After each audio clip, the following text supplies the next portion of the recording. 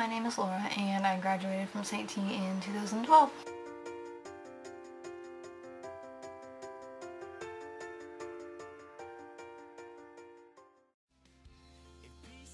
Sainthood to me means morally clean and a person who believes in Jesus Christ.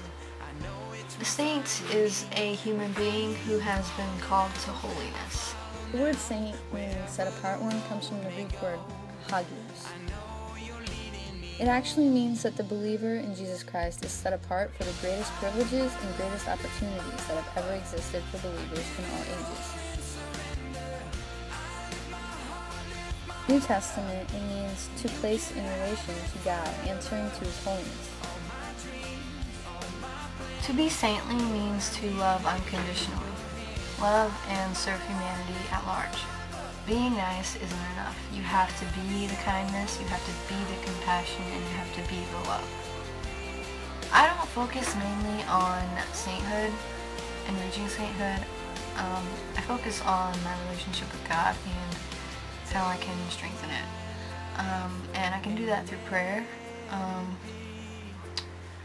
Make God's Word my rule for my life and conduct, and govern myself accordingly.